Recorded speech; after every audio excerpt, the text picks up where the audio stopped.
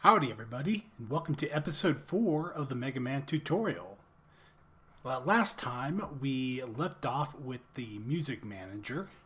You can give it a sprite if you want. We got a little note there that I drew. And we said we want to go to the copyright room. So let's go over to our rooms in this episode. Oh, and let's come back to our room init. Just wanted to make sure that we actually had the object in there. So that's in there. That's good. And let's go to room copyright. I have no idea why that tries to do with that. Because we are going to need to make a copyright object. So next thing's next. Come over to our objects here and let's add a new group. We're going to make room objects. These are objects that do stuff in rooms, but aren't necessarily gameplay oriented directly or something like that. So we're going to start off by making object copyright. And open that up, give it a little...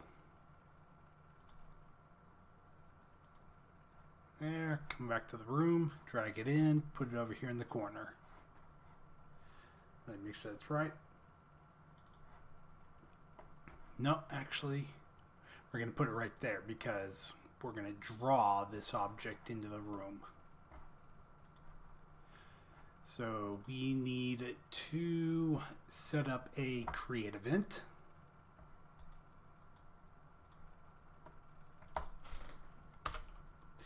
And for our create event, we're going to have a little dialogue. Oops. And we're going to make this a string literal because this is going to print out exactly the way it's put into here, into the room. The difference between a string and a string literal is if I were to type this, then put that and that. If a string would allow you to do this, it would not include the backspaces. That wouldn't include the new lines. But a string literal will include those new lines. So let's go C 1988 Capcom Co.Ltd.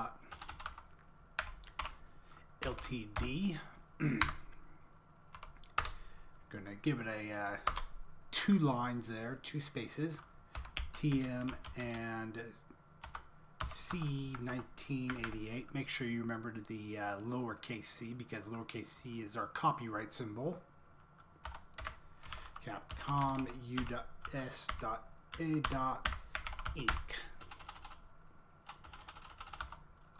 Capcom U.S.A.Inc.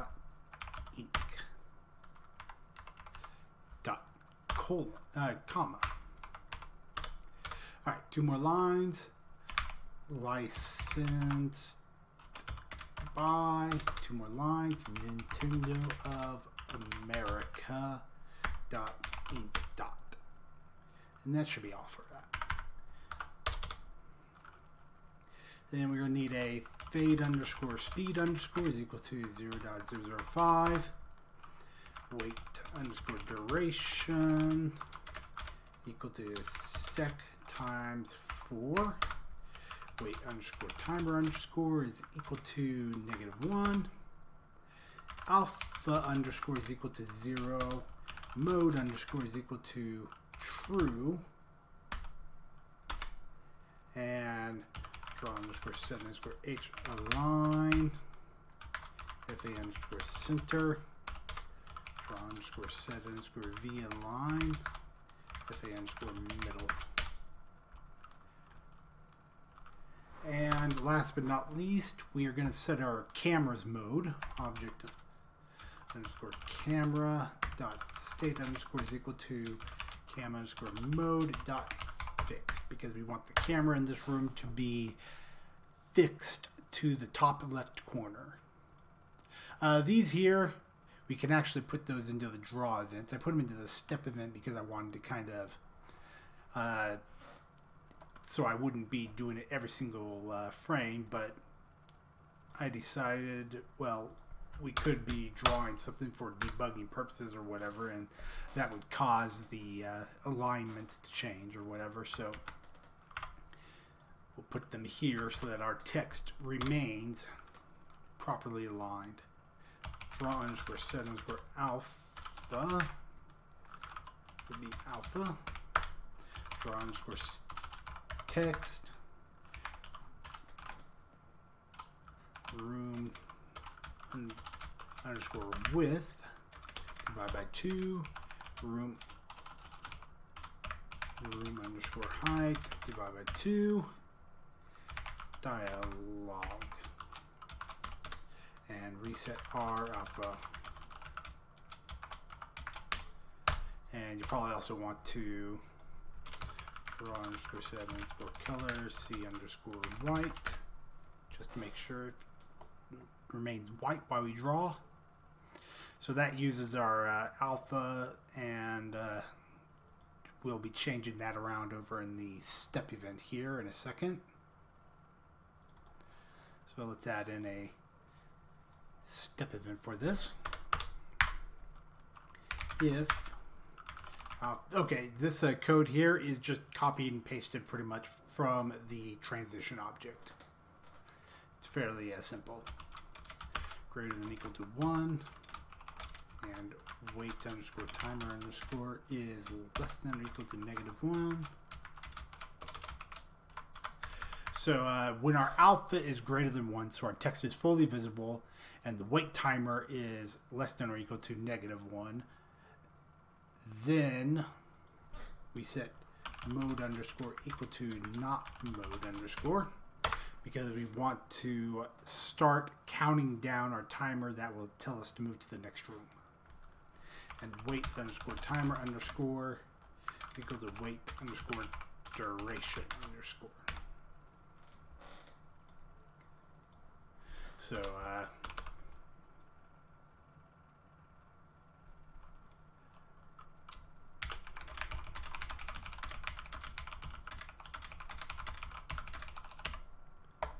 there we go. If wait underscore timer underscore is less than or equal to 0,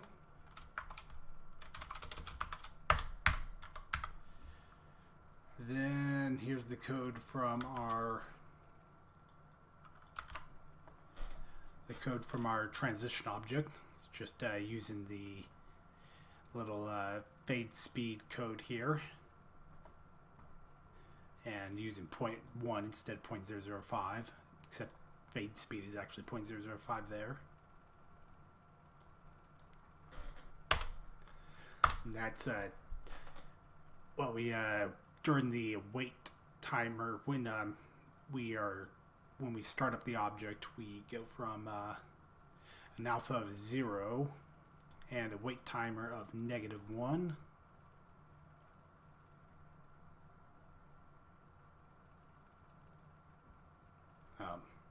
Actually, let me just write out this.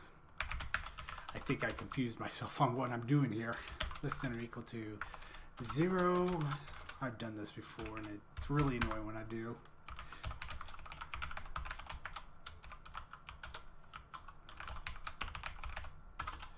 Go to room underscore intro. Alright, that'll be when we actually start the transition there.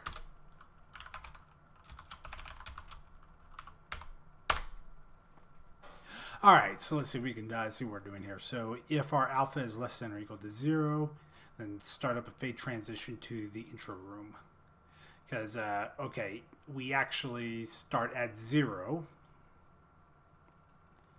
And this wait timer starts at -1. So wait timer is less than or equal to 0. Then if mode is true, we start with mode equal to true. Then we move our alpha towards 1. So that would make it so that the alpha would be greater than 0 at this point, because we've done this little calculation, so we don't start up a fade transition at this point. And the alpha moves towards 1,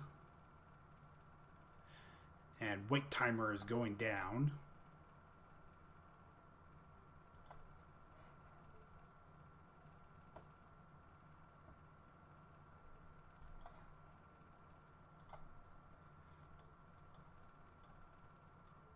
see, I said wait time, wait duration, wait timer. We had alpha underscore greater than or equal to -1, wait timer less than or equal to -1.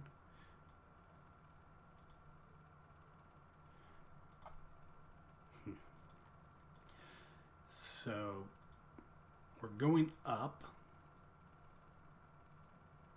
and once we actually get all the way to 1, then our wait timer is set to, okay, yeah, so it's going down at this point, but it doesn't matter that we keep going down because it doesn't really matter at this point. So then once we actually get to our alpha reaches 1, then we switch the mode to false, and then we start counting down, and we also have set our wait underscore timer to wait duration at this point. So that means that wait timer, okay, yeah, wait timer is how long the text will be fully visible. And then once the wait timer is again back down to less than or equal to 0, then the alpha starts going down and the text fades out. And then once the text fades out fully, we do a transition into the next room intro. There we go. Finally got it right. I could have made this much simpler, actually. I don't know why I did it so confusedly. So yeah, then we draw all this stuff here, but we want to be able to skip this text. So skip copyright, because if the player presses a button, specifically start, they can just skip right to the start of the game. So if object underscore input dot start underscore press underscore, you know what I've forgotten this entire time? I've forgotten to zoom in. Sheesh, my head's really not into it today, isn't it? So if we've pressed our start button, then we do persistent equal to true. Speaking of persistent, yes, music is persistent, just making sure. Because we are going to be skipping directly to the next room, and we don't want to leave our object behind, because we need to remember to set some other things. Room underscore go to underscore next, and alarm 0 is equal to 1.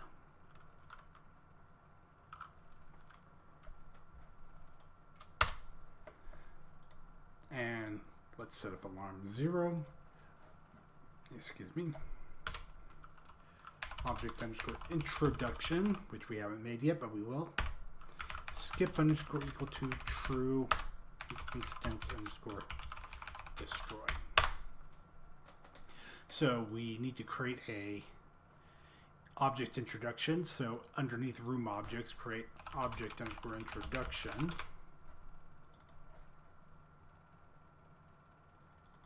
And let me pull that open. We need to go over to backgrounds.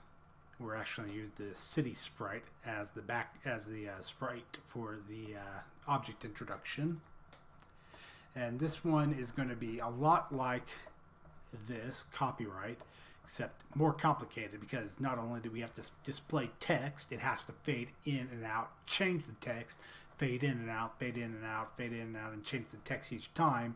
And then it has to trigger a animation as the city falls away and displays Mega Man. So let me check our time. How long are we on here? We're at 14 minutes. So let's see what we can do here. We'll just set this up real quick here, and we'll leave the rest for next time. So object underscore camera dot state underscore is equal to cam underscore mode dot free, because we don't want it to, if we actually go to our room intro, I've already tiled it for you. We have, let me zoom out. We have a tile layer, an instance layer, top tiles, which are for these tiles right here, because we want them to be above. We want them to be below instances, so the Mega Man will appear above them, but also below the other tiles, so that they can display, so they don't block out, so they block out the city properly. If we drag in our city object here, and make sure I get this to the right position.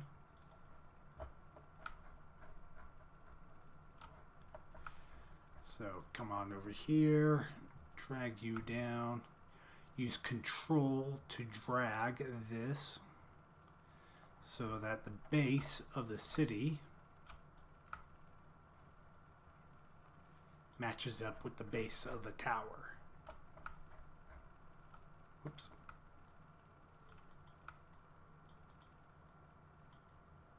Come on, drag. There we go.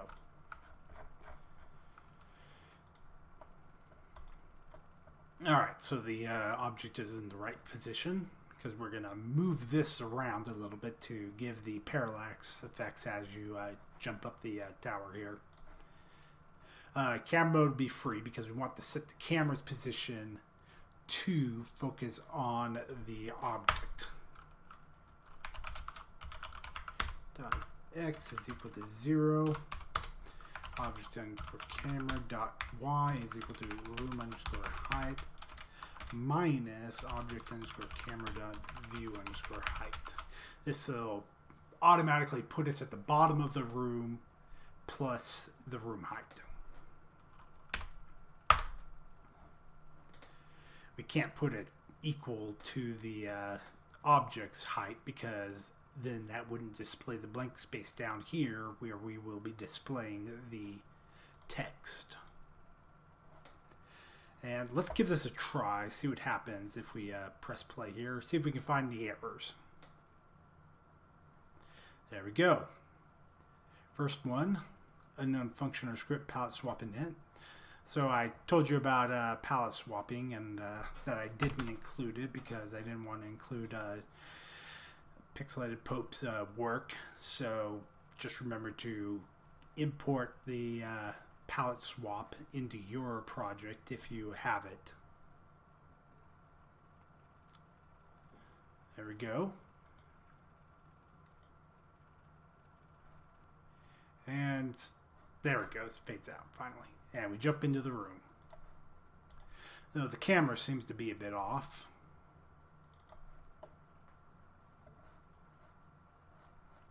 Oh, I want to do it by 2. I want the zoom to be out by 2.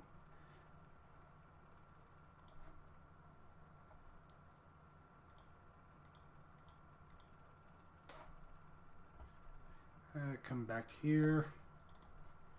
Let me check my code to make sure I got this all right. 256, 240, width, height, floor display. Oh, that should be display height divided by view height. There we go. And like I showed you earlier, fades out. And we are in the city at the right place. We have the black spot. We're ready to go. All right, so we'll leave it off there, and we'll go and get everything ready for our tutorial for tomorrow, or not tomorrow, but for the next one, where we will get into making the introduction. So before we go, I'd like to thank my Patreon sponsors by shooting your names. We have Fragile Heart, True Patreon, Damien, and Kenneth Klein. Thank you, everybody, for supporting the NES GameMaker. And I will try to make your donations work towards making future products just like this. All right, everybody. Thank you very much for watching. It's been a pleasure. So good luck with your programming.